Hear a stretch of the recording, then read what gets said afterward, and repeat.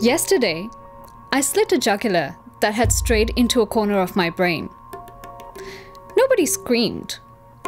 Not the commuter, nor the street vendor, the businessman, the slut. The small talk rolled off like blood, turning the insides scarlet as lust. And they said, "See the roses in her cheeks?" I picked the thorns off like worms, split a finger or two as I did it. The petals closed in, trapped an insect. Listen to the buzzing in the stamen, like a beehive being smoked out by someone. The honey, all viscous like glue.